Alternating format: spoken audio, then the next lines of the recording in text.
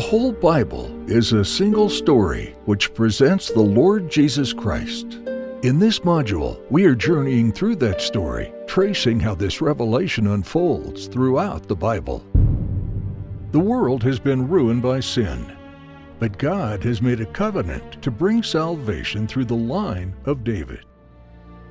Now David's son Solomon is given an immense task to build God a temple. God's house will no longer be a tent, but a permanent dwelling in the heart of Jerusalem. But why does God make this change? When you approach a modern city by car, especially if it's a large city, you can often see far off in the distance the tall buildings rising above the horizon. Now, if you have something or someone you're eager to see in that city, that sight builds your anticipation of arriving.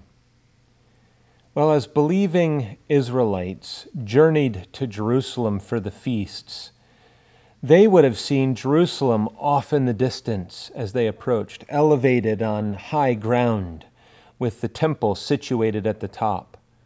They could have seen the smoke of sacrifices rising into the sky, and as they approached, they could have heard the music. You can imagine them singing the Psalms of Ascent as they pressed forward toward the symbol of God's throne and presence among His people. Solomon's temple was truly magnificent, unlike the beauty of any other architectural structure. It was perched at the pinnacle of the Temple Mount, at the highest point in the middle of Jerusalem. The Lord appointed the temple to be covered with so much gold that at sunrise it would have shined as a blinding fiery splendor, aglow like a little ball of sun. That image spoke volumes. Why was the tabernacle replaced by the temple? How are they similar and dissimilar? What is the connection between the temple and the kingdom centered in Jerusalem? Why is holiness such a dominant theme in connection with the temple? What is the connection between Christ and the temple? What does it reveal about the gospel? Now that the temple has been put away, how does it relate to the New Testament church and contemporary Christians? What is the connection between the temple and heaven to come? The temple was the centerpiece of Old Testament Israel, their prized possession. The Ark of the Covenant, the symbol of God's throne, was lodged in the temple's interior room, the sacred Holy of Holies. The Old Testament believer's whole life, their schedule, their priorities and affections were tied to this holy structure. Much later on in the Old Testament, during the Babylonian exile, we find Daniel still praying at an open window facing east toward Jerusalem. You will note that he prayed at the time of the evening sacrifice. Well, how did he know that? That's a sacrifice he had not seen for 70 years while in Babylon. Well, Daniel was still operating on God's clock, on God's appointed schedule, and his mind was still centered on the ceremonies of the temple. Listen to Psalm 137, verses 5 and 6, written at the same time. If I forget thee, O Jerusalem, let my right hand forget her cunning. If I do not remember thee, let my tongue cleave to the roof of my mouth. If I prefer not Jerusalem above my chief joy. We could multiply examples like this. Think of Nehemiah, who wept over the news of the destruction of Jerusalem and its prized temple. All of this reinforces our need to understand the theology that God reveals about this important structure within the history of His redemption. So let's consider some of the points that we can learn. First of all, we'll consider Solomon's temple. The tabernacle, as you will recall, was a temporary, movable structure, symbolizing God's presence with his people. It served Israel while they were pilgrims in the wilderness and during the early years in Canaan. The temple, by way of contrast, was a more permanent abode. Once David had captured Jerusalem and established it as the capital of the kingdom, he desired God's throne, symbolized in the ark, to be united with his own reign from Jerusalem. All the pieces were put into place, and Solomon was called by God to bring it to fruition. 1 Chronicles 25, verses 9 and 10, we read David's charge to Solomon, similar to what you read in 1 Kings 22, which we noted in the last lecture. But with this addition, it says, "Take heed now, for the Lord hath chosen thee to build an house for the sanctuary. Be strong and do it." One of Solomon's greatest achievements was building the temple in Jerusalem, accomplished by God's strength and his blessing. The glory and splendor surpassed anything ever seen before or since. We read about the tabernacle being brought into Jerusalem and replaced by the temple in 1 Kings 8. The bringing in of the ark represented the enthronement of God as king. The temple exhibited stabilization, if you will, aggrandizement, because it was a house for God's name. God says, "My name shall be there," in 1 Kings 8, verse 29. But Solomon acknowledges that the heaven of heavens cannot contain God, much less the house that he built. It was merely a symbol. It portrayed the saving mercies of God and the forgiveness of sins. It also served as a witness to evangelize the nations. We read of the non-Israelite stranger who will hear of God's great name and who prays toward God's house. Then in 1 Kings 8, verse 43, it says, this is Solomon praying, "But thou in heaven thy dwelling place, hear thou in heaven thy dwelling place, and do according to all that the stranger calleth to thee for, that all people of the earth may know thy name, to fear thee as do thy people Israel, and that they may know that this house which I have builded is called by thy name." Though the temple included a great deal of intricate and artistic design, we learn that God's biblical law of worship was still maintained. Nothing was left to human innovation. It was received by divine prescription. We read in 1 Chronicles 28 about many of the details, as well as the wealth that the temple entailed.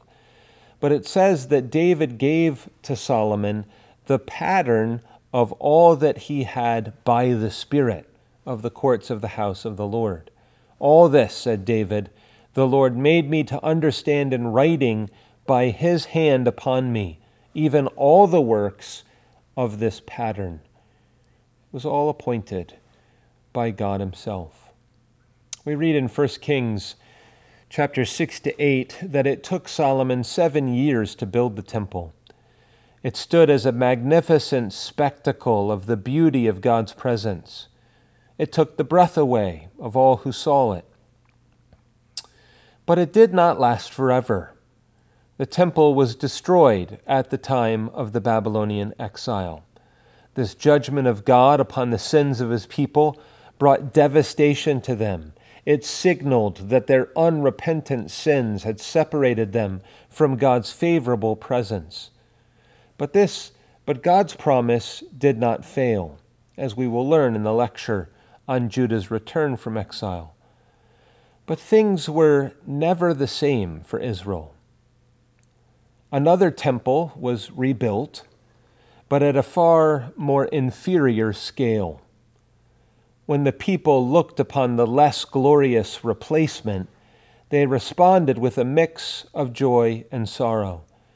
Ezra 3, verses 12 and 13 say, "But many of the priests and Levites and chief of the fathers, who were ancient men that had seen the first house, when the foundation of this house was laid before their eyes, wept with a loud voice, and many shouted aloud for joy, so that the people could not discern the noise of the shout of joy from the noise of the weeping of the people. For the people shouted with a loud shout, and the noise was heard afar off. Secondly, we need to think about the theology of the temple. There are many obvious parallels between the theology of the tabernacle and Solomon's temple. The basic purpose and the individual components remain similar, though the temple was far more grand in scale and glory. So we will not rehash the points covered in the earlier lecture on the tabernacle, though I would encourage you to reference and review the points relevant to this lecture. Instead, I will draw your attention to a few points of theology that are distinct to the temple. First of all, everything about the temple is suffused with the idea of holiness. It is a holy place, reflecting the presence of a holy God. The psalmist bears witness to this. In Psalm 138, verse 2, I will worship toward thy holy temple and praise thy name for thy loving kindness and for thy truth. For thou hast magnified thy word above all thy name. The holiness of the temple was connected to the holiness of God's name. The temple was a house unto the Lord God. We read in 1 Kings 9, verse 3, and then in verse 7, I have hallowed this house, to put my name there forever, this house which I have hallowed for my name. The theology of holiness features prominently. This explains, in part, Christ's cleansing of the temple in the Gospels. We read in John 2, verse 15, and then verse 17, and when he had made a scourge of small cords, he drove them all out of the temple, and the sheep and the oxen, and poured out the changers' money, and overthrew the tables. His disciples remembered that it was written, the zeal of thine house hath eaten me up. Christ had a holy jealousy for the glory of God and his holy house. Secondly, one very important text for understanding the theology of the temple is found in Solomon's prayer of dedication after the completion of the construction. This is found in 1 Kings 8 and 2 Chronicles 6. Above and beyond all else, we find the revelation of God himself. You should notice the theological themes of covenant, atonement, intercession, forgiveness, and repentance and recovery from disobedience, all found in that prayer. As we saw earlier, it also refers to God drawing non-Israelite strangers into saving fellowship with God. All of these points could be fleshed out. This revelation of God led Solomon and the Old Testament believer to conclude, in the words of 1 Kings 8, verse 23, Lord God of Israel, there is no God like thee in heaven above or in the earth beneath, who keepest covenant and mercy with thy servants that walk before thee with all their heart. Furthermore, within the temple we find a huge, heavy, beautiful veil that separated the inner sanctum of the Holy of Holies from the rest of the world. It was a very thick curtain. It created a visible picture of separation from the immediate presence of God and the necessity of an atoning sacrifice offered by a holy priesthood. When Christ died upon the cross, that veil was torn open. We read in Mark 15, verses 37 and 38, and Jesus cried with a loud voice and gave up the ghost, and the veil of the temple was rent in twain from the top to the bottom. Christ's atonement granted open and direct access through his blood into God's presence. This is why we read in Hebrews 10, verses 19 to 22, "Having therefore, brethren, boldness to enter into the holiest by the blood of Jesus, by a new and living way, which he hath consecrated for us, through the veil," that is to say, his flesh. It goes on, "Let us draw near with a true heart and full assurance of faith, having our hearts sprinkled from an evil conscience, and our bodies washed with pure water." The temple extended the influence of God's wisdom to the nations. People from the surrounding nations were attracted to Jerusalem, and this resulted in them bringing tribute to Solomon in subjection to him. God had promised this expansion in Genesis 15, and it became a reality under Solomon, also referenced in Psalm 72. God gathered the wealth of the nations to build his own house and kingdom, just as Israel had plundered the Egyptians earlier at the time of the Exodus. The kingdom of God and the unfolding of this redemption is central to the world and to history. If you fast forward in your mind, at the time of the New Testament, God raised up the Roman Empire, who built roads leading to distant places of the then known world. Those roads were put to use. God had put them in place just in time for the gospel to be carried by the apostles and early Christians throughout the Gentile world. They served the advance of Christ's greater kingdom, a kingdom greater than the Roman Empire. Today, missionaries have airplanes to enable them to take the gospel to distant places on the globe. You are using the internet to listen to these lectures on biblical theology, though we're separated by many miles and countries apart. God causes everything to serve his plan, his gospel, the expansion of his kingdom. And we see all of that at the time of Solomon as well, where he is gathering together the resources for the establishment of his kingdom. Lastly, under this point, the temple ties together Eden, the garden at the beginning of time, and heaven at the end of time. You will note the imagery of the garden woven into the details and design of the temple. Both the garden and the temple were places where God manifested his presence to his people. After the fall, when man was thrust out of the paradise of God's presence, the Lord opened a way back through his own provision of sacrifice and redemption. The earlier tabernacle exemplified this covenant promise, but it comes to fuller expression in the temple. We'll expound the connection between the temple and heaven in just a moment. And so thirdly, we need to think about the fulfillment of the temple in the New Testament. The New Testament makes extensive use of the theology of the temple.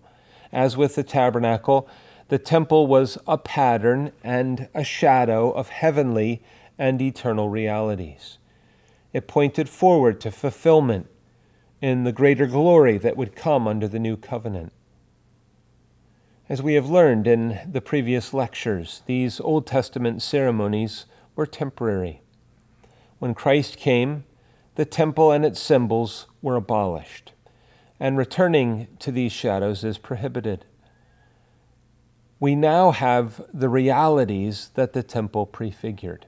So the question is, where do we find the New Testament realities that the Old Testament temple symbolized? And there are 4 places that we find this. First of all, Christ. The temple prefigured Christ himself. We read in John 2, verses 19 to 21, Jesus answered and said unto them, destroy this temple in 3 days, I will raise it up, and in 3 days I will raise it up. Then said the Jews, 46 years was this temple in building, and wilt thou rear it up in 3 days? But he spake of the temple of his body. They thought he was referring to the physical structure in Jerusalem. He was referring to himself, his own body. Now, why would Christ refer to himself as the temple? Think about that for a moment. Think about what you know about the temple, what it symbolized, what its purpose was, how it functioned within the life of Old Testament Israel. If you think for a moment, you'll see the answer. The answer is found in Colossians 2, verse 9. For in him, that is Christ, dwelleth all the fullness of the Godhead bodily. Christ was the perfect and full embodiment of the presence of God on earth. That's what the temple symbolized, God's presence in the midst of his people. But it comes to its fullest expression in the incarnation of Christ. God's covenant promise to dwell among his people is fulfilled in Christ's coming. The second place that we find New Testament fulfillment is in the church. The church is also described as a temple. Now, this should not be a surprise because Christ dwells in the midst of his church. So in Revelation 1, Jesus is described as walking in the midst of the candlesticks, which symbolized the churches. Now think with me, walking in the midst of the candlesticks. Well, that's temple imagery, right? The candlestick that's found in the temple. But in Revelation 1, we're told the candlesticks are a symbol of the churches themselves. So Christ is found present among them. It is Christ who erects the church. Remember Matthew 16, verse 18. And I say also unto thee, that thou art Peter, and upon this rock I will build my church, and the gates of hell shall not prevail against it. In other words, we are the house that Christ is erecting. Hebrews 3:6 says, but Christ as a son over his own house, whose house we are, if we hold fast with confidence and the rejoicing of the hope firm unto the end. He himself serves as the chief cornerstone promised in Psalm 118, and his people are built upon him and raised as a temple in the Lord. The church is the habitation of God. This comes out in Ephesians 2, the end of that chapter in verses 20 to 22. It says, referring to the church, and are built upon the foundation of the apostles and prophets, Jesus Christ himself being the chief cornerstone, in whom all the building fitly framed together groweth unto a holy temple in the Lord, in whom ye also are builded together for an habitation of God through the Spirit. All of the pieces are found in that passage. Each believer has a part in this house. In the words of 1 Peter 2, verse 5, ye also as lively stones are built up a spiritual house. When the church gathers for worship, the glory far excels the earthly glory of Solomon's temple, because where 2 or 3 are gathered in Christ's name, he is in their midst. Our worship takes place in the very throne room of heaven. Our glory is found in the presence of Christ by his Spirit, manifest in our midst through the simple ordinances that he's given us, like preaching and reading, prayer, the singing of psalms and the sacraments. And so the temple finds its New Testament fulfillment, secondly, in the church. The third area is the individual Christian. The individual believer is also described as a temple. The temple was the place of God's presence and dwelling, as you know.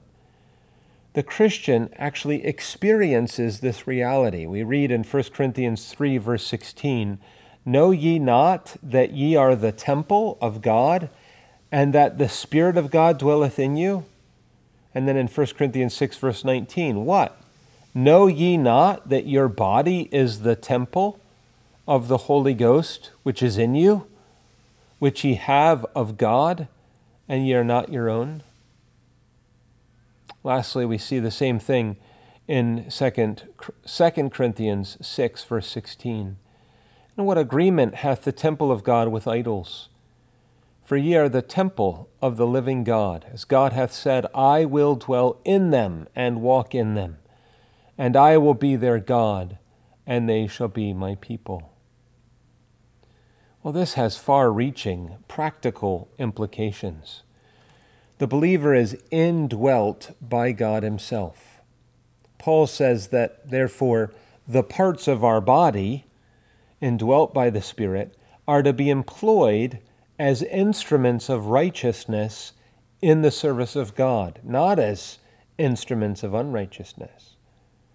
As you will note in 1 Corinthians 6 and 2 Corinthians 6, which we mentioned a moment ago, this should result in separation from sin and the world, and rather it should bring holiness and consecration to Christ.